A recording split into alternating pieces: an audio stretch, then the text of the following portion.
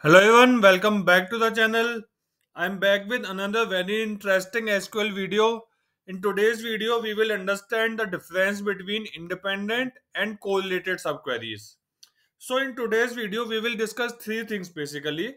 The first thing is why do we need subqueries? So we will see that why we exactly need the subqueries, and then we will solve a SQL question using an independent subquery, and the same problem we will solve with correlated subquery, and then we will discuss what is the difference between them and what to use when.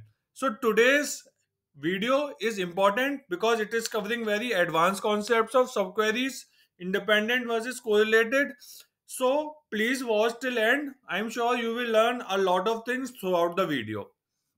Okay, so we will be working with this employee table throughout this video, and we will be solving a question. So let me tell you what is the question. Okay, so the question is this. Question says write a SQL to print employee details whose salary is more than their department average salary. Okay, so let me explain the problem quickly, and then we will discuss why we need subquery to solve this problem. So if you see, there are employees in this employee table, and they are belongs to different departments. So these four employees belongs to department ID 100. These employees, four employees, belongs to department ID 200, and these belongs to department ID 300 and 500. Okay. So the question is, we need to find employees whose salary is more than their department average. So what is the department average salary of department ID 100? Let's quickly find out. So I will say select employee, okay, select department ID, comma, average of salary as average salary, or let's say average department salary, okay, from employee, right, group by department ID. Okay, so let me run these two things. Okay, so what do you see? We see the average salary of department ID 100 is 10,500. So we need to print all those employees from department ID 100 whose salary is more than 10,500, which means this guy and this guy, Mohit and Vikas. If you see, Ankit's salary is less than 10,500, right? But for these two guys it is more, so we want to print these two guys. Again, for department ID 200, right? What is the average salary? 9,000, right? So which means we want to print this guy, Mudit and Agam, right? Sanjay and Ashish won't be coming. Now in these two, there is only one employee, so nothing will come because their average is same and no guy is more than their average salary, right? So this is the problem. Now why we need subquery in this case? Okay, let me put this in the Excel and I will show you. So this is my employee table, right? And what is the department average? Department average is this, right? Let me put it this as well. Okay. So now by looking at this query, just at this table, I can't tell whose salary is more than department average salary. What I will have to do, I will have to find the department average separately, and then if I join these two data sets, if you see, if I join these two data sets on department ID and get the average salary column here, this will do for me, right? So if I just join these two data sets on department ID and I bring this here, right?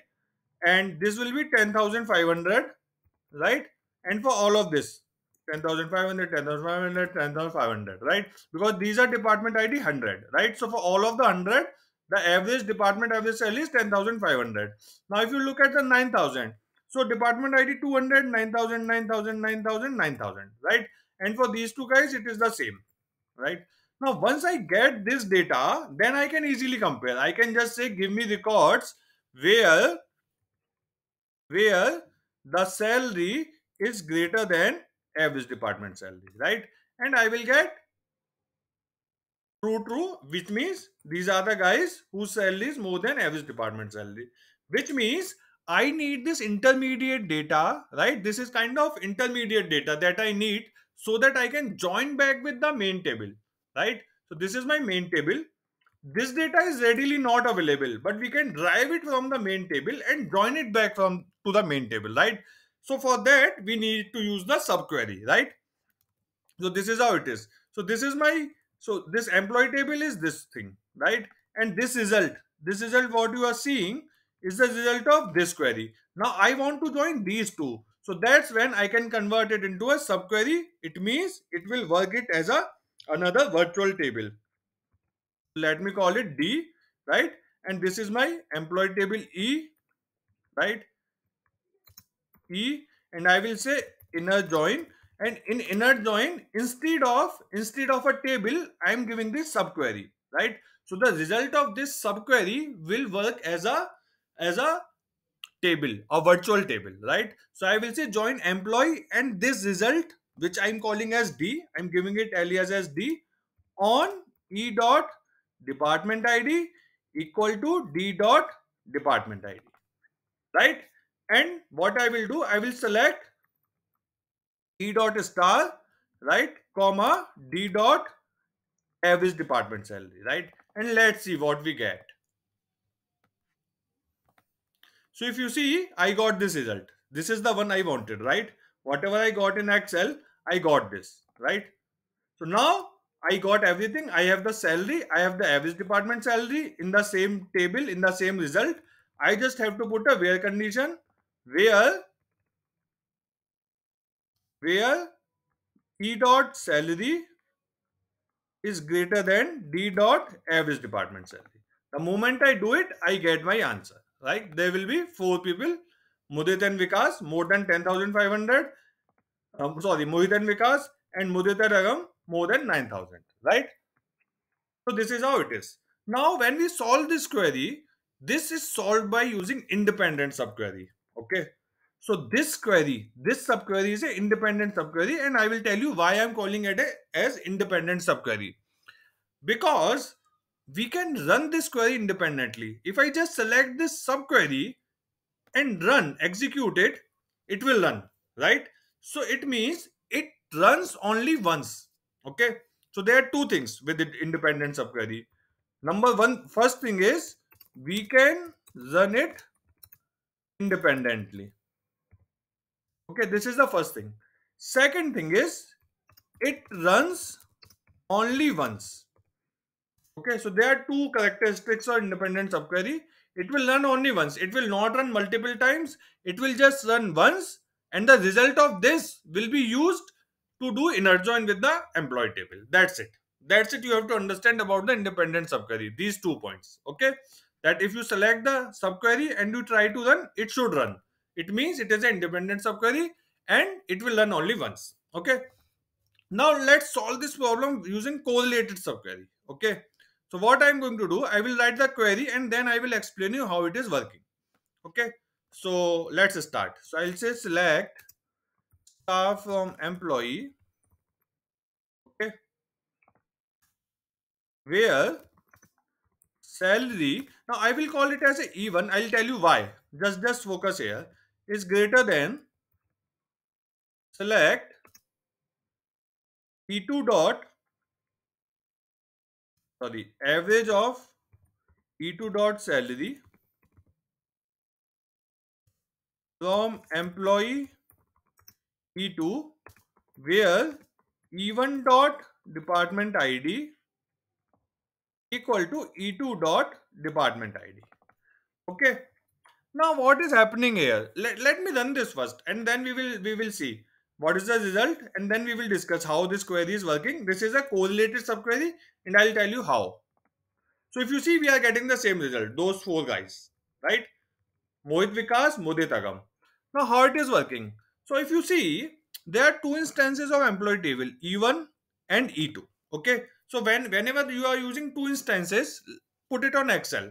So I will take this in a new sheet and I'll call it E1, right? So this is my E1.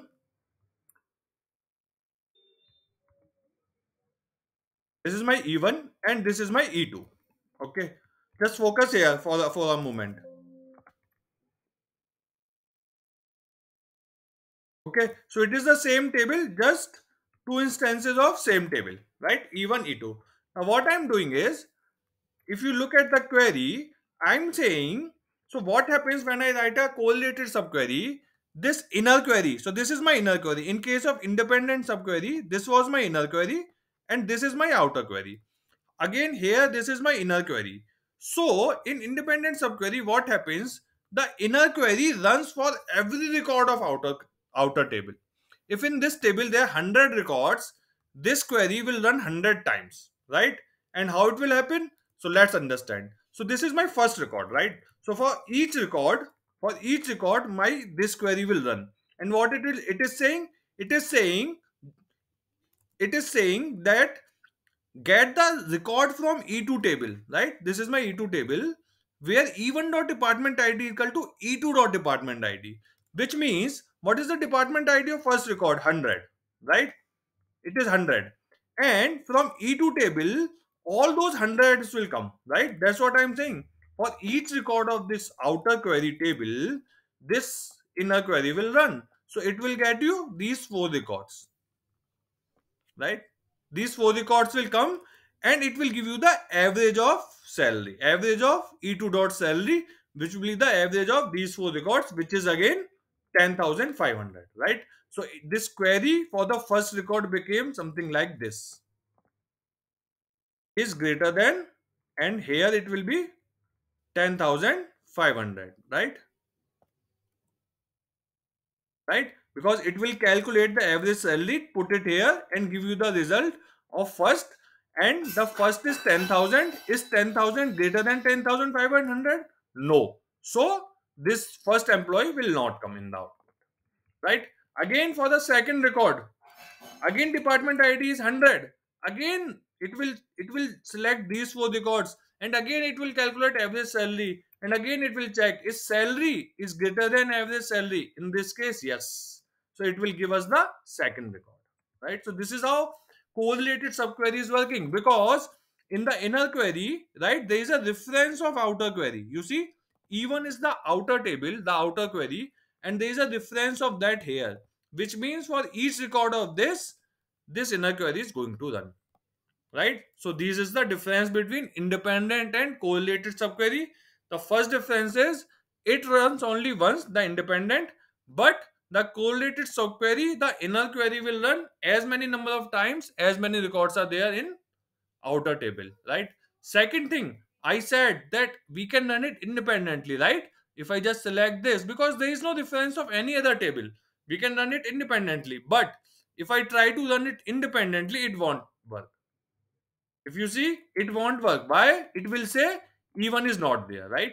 Because E1 is here, and if I don't select it, it doesn't know what is E1, so it will not run, right? So now the difference is clear, that independent query we can run it independently, but correlated subquery, we can inner query we cannot run independently, right? So inner query we can run only independently in independent subquery. Second, the independent subquery run only once, it will run once and the result of this will be used in the outer query. But here it is not like that. For every record of outer query, it is going to run. Okay, I hope it makes sense. You try it yourself. I will put the insert table, create table statement in the description box. Do like the video if you want me to create more videos on SQL advanced tutorials. Thank you so much. Please share and like this video. Have a good day.